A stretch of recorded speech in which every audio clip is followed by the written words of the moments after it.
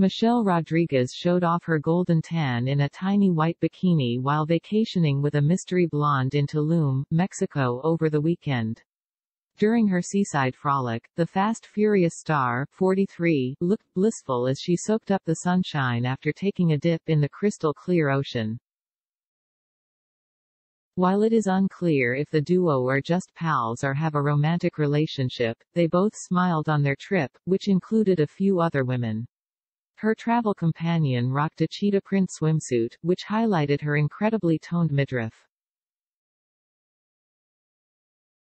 As the pair walked from the water back to chaise lounges outside their beachfront resort, the blonde handed Rodriguez a towel, which she tied around her waist before slipping into a microscopic pair of white shorts.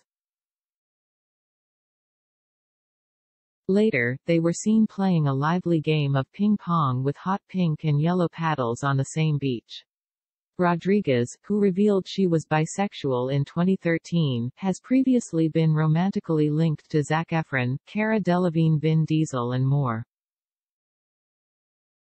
She first revealed she was bisexual in November 2013 during an interview with Out magazine.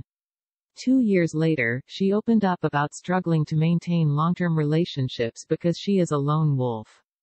"I run by myself on most things. I've got lots of really great friends, but the thought of being in a long-lasting relationship? PSH, I couldn't last more than 6 months with somebody," she told Interview magazine.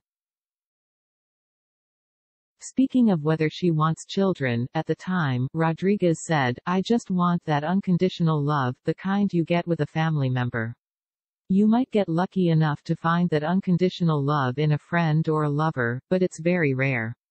So if I ever have a kid, it'd be so that I could look in those eyes and know that this child is a piece of me and will love me the same way I love him or her, but I think that's selfish of me," the performer added.